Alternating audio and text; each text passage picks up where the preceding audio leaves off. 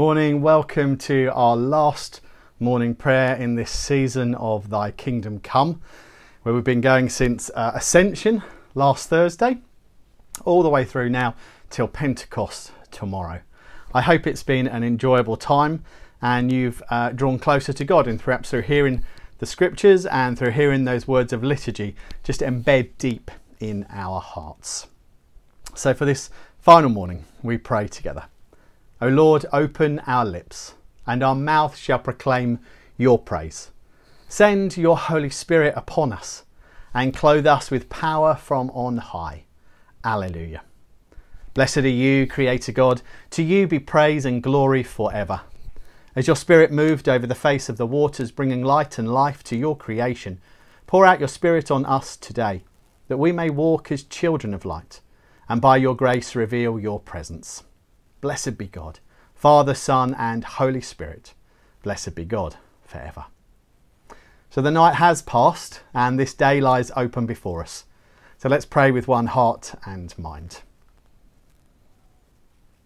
As we rejoice in the gift of this new day, so may the light of your presence, O God, set our hearts on fire with love for you, now and forever. Amen. So our final psalm is Psalm 43. So let me read that to you. Vindicate me, my God, and plead my cause against an unfaithful nation. Rescue me from those who are deceitful and wicked. You are my God, my stronghold. Why have you rejected me? Why must I go about mourning, oppressed by the enemy? Send me your light and your faithful care. Let them lead me. Let them bring me to your holy mountain, to the place where you dwell. Then I will go to the altar of God, to God my joy and my delight. I will praise you with the lyre, O God, my God. Why, my soul, are you downcast? Why so disturbed within me? Put your hope in God, for I will yet praise him, my Saviour and my God. Glory to the Father, and to the Son, and to the Holy Spirit, as it was in the beginning, is now, and shall be forever. Amen. Amen indeed. So the words of our canticle. The Spirit of God fills the whole world. Alleluia. I will take you from the nations and gather you from all the countries. I will sprinkle clean water upon you, and you shall be clean from all your uncleanness. A new heart I will give you. Put a new spirit within you. I will remove from your body that heart of stone and give you a heart of flesh. You shall be my people, and I will be your God. Glory to the Father, and to the Son, and to the Holy Spirit, as it was in the beginning, is now, and shall be forever. Amen. The Spirit of God fills the whole world. Alleluia. So our reading today is from the New Testament. It's from Ephesians chapter 6, verses 10 to 20. It's one of my favourite pieces of scripture, and I'm sure it's fairly well known to those of you that know parts of the Bible. But some really good words for us today. Not that the others haven't been good, but some different words for us. Finally, be strong in the Lord and in his mighty power. Put on the full armour of God, so that you can take your stand against the devil's schemes. For our struggle is not against flesh and blood, but against the rulers, against the authority, against the powers of this dark world, and against the spiritual forces of evil in the heavenly realms. Therefore put on the full armour of God, so that when the day of evil comes, you may be able to stand your ground, and after you have done everything, to stand. Stand firm then, with the belt of truth buckled round your waist, with the breastplate of righteousness in place, and with your feet fitted with the readiness that comes from the gospel of peace. And in addition to this, take the shield of faith, with which you can extinguish all the flaming arrows of the evil one. Take the helmet of salvation, and the sword of the Spirit, with which is the word of God. And pray in the Spirit on all occasions, with all kinds of prayers and requests.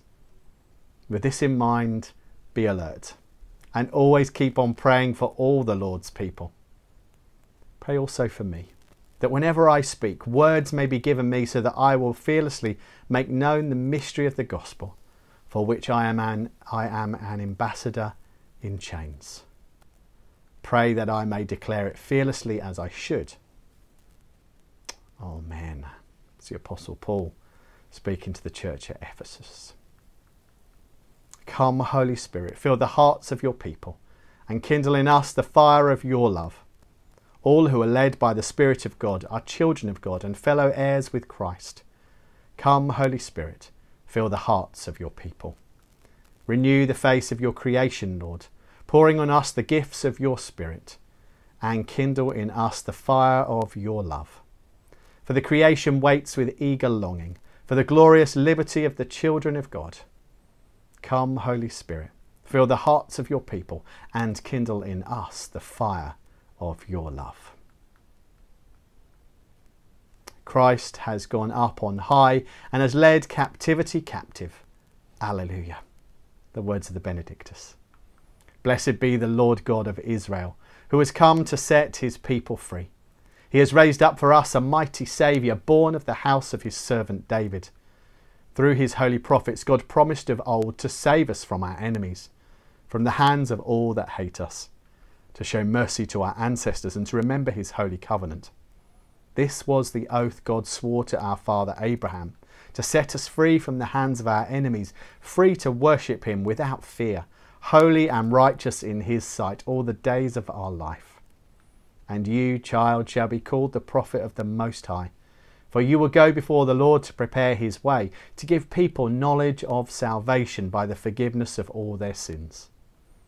In the tender compassion of our God, the dawn from on high shall break upon us, to shine on those who dwell in darkness and the shadow of death, and to guide our feet into the way of peace. Glory to the Father, and to the Son, and to the Holy Spirit, as it was in the beginning, is now, and shall be forever. Amen.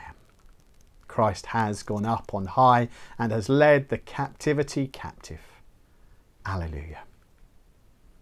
So on this final Saturday, we pray for everything that we've been doing together, really, but continue to pray those same prayers, asking God to be with us each and every day, asking God to be sovereign Lord over all of the world, and recognising that God is Lord of the church, his people. So let's pray that prayer, not forgetting, of course, those 5 names or families that we've been praying for this week. Let's pray. Loving Father, we thank you for the opportunity to gather together even though we might be virtually separated. Lord, may our prayers, may our understanding of Scripture, and may your Holy Spirit draw us close together. So Lord, we pray for today, the things that lay ahead, the tasks that need to be done, things that we want to do and the things that we really don't want to do but need to be done. For those who will perhaps serve us and for those we will serve. For the tasks that maybe we will put off and the others that we will take on. Lord, be with us, we pray. And we pray for our world in its continued troubled state. Lord, we pray that you would bring peace and hope to many, that you would bring healing. We continue to pray for the key workers around the world and in our nation, for those working within the NHS, within care homes, and for the other key workers that continue to serve us with getting food to the right place, the workers in the supermarkets, the bin collections, the post. Lord, would you be with them, we pray. And we pray for your church, that your church will continue to pray and boldly proclaim that you are Lord and life. And with that, Father, we pray for the Holy Spirit to be upon the hearts and minds of those people on our list, that they may know their heart's desire in you. Lord, we long for them to know you. Lord, would you surprise us? Would you work a miracle, we pray. Lord, hear us. Lord, graciously hear us. Let me pray this collect for us.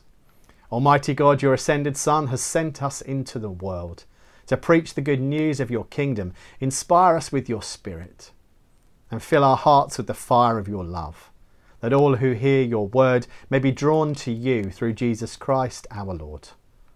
Amen. So as we bring all those prayers together, we bring them in and through the one who taught us to pray, through the words of the Lord's Prayer. Our Father in heaven, hallowed be your name. Your kingdom come, your will be done, on earth as it is in heaven. Give us today our daily bread. Forgive us our sins, as we forgive those who sin against us. Lead us not into temptation, but deliver us from evil. For the kingdom, the power and the glory are yours, now and forever. Amen. Thank you for joining with us over these last 10 days or so of Thy Kingdom Come. My prayer is that for each of you, if you've named men and women on your list, or even if you haven't, I'm sure there are people within your orbit where you would love them to know Jesus. My prayer is that they will. But we recognise as well that this is God's timing, not ours. We also recognise that God does not force himself upon people. People need to be open to hear. So I pray that you will be encouraged to keep praying for them at this time. Thank you for joining us. I hope you've enjoyed these and the evening prayers. I look forward to sharing with you tomorrow in our great service of Pentecost. Bless you. So may the Spirit kindle in us the fire of God's love. Alleluia, alleluia. Let us bless the Lord. Alleluia, alleluia. Thanks be to God. Alleluia, alleluia. Have a good day. Have a great time today doing the things that God wants you to be doing. And may you be blessed at this time. In Jesus' name. Amen.